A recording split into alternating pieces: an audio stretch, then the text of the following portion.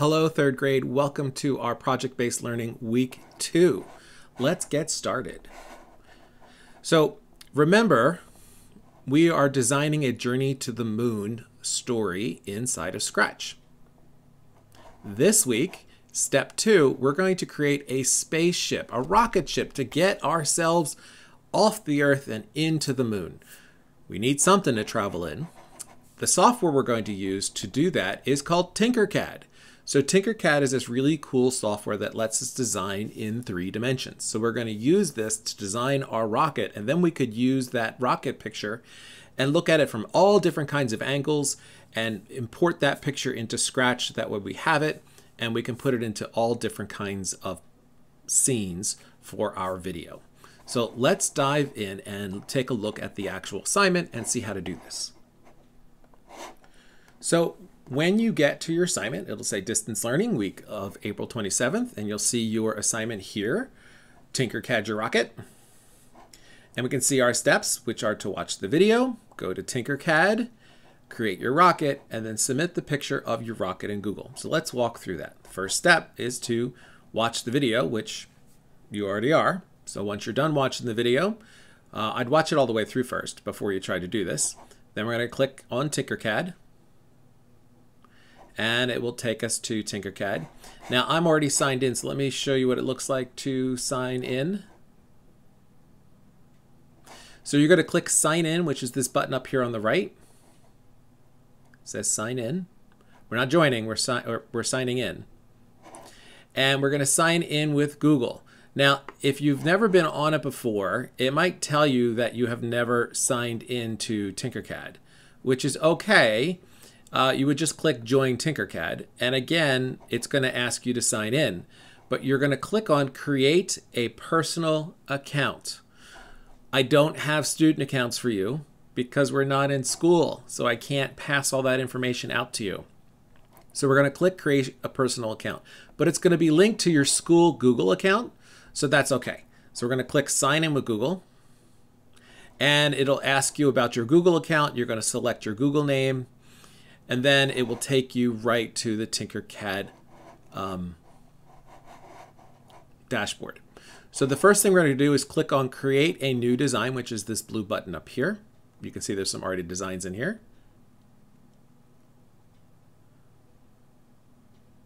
And we get this work plane.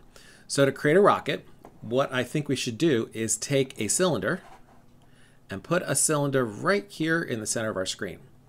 Now, if I want to move things around, this little box up here on the left, okay, you see it up there on the left? If you move it around, you can control the view of your picture. You can get a quick view by clicking on Front, and then you see this little arrow here. We can kind of flip the box around and hit Bottom, from the side, on the front. And if we want to grab it on the edge again, we can, and see it. If you get lost, you can click on this little home button and it'll arrange your workspace so you can see a view of your picture. We can also zoom in a little bit by clicking this box, which gives us a little bit more control. And then we can also zoom in and zoom out using this plus and minus. So those are really helpful. So the first thing I want to do is make my rocket taller. So I'm going to take my cylinder, and you see in the center there is this little white dot that when I move my mouse over it, it turns red. And then there's this little cone shape. Let me zoom in so you can see it. See this little cone shape here? This allows me to move and change the size. So this one right here, the cone shape, moves it. So if I do this, it moves it up and down off the ground. And it tells me how much I moved it. If I want to change its size, I want to make it taller, I want the white square in the middle. And when I highlight over it, it turns red. So I'm going to click and I'm going to drag and make it taller. I'm going to zoom out a little bit.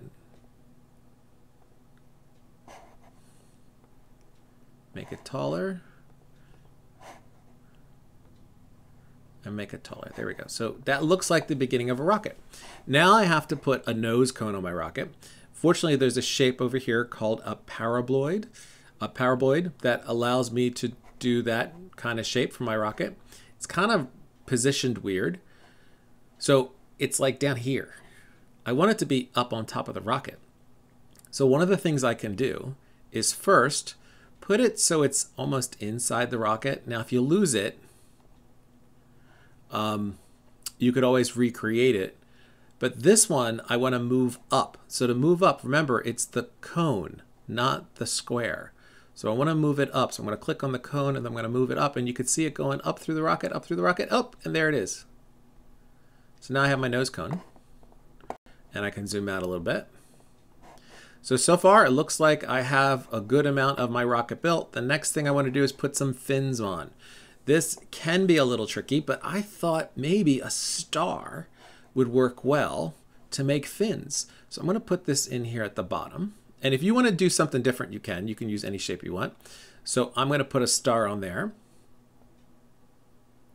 And I'm going to shrink it a little bit so I get it. So it's just the fins.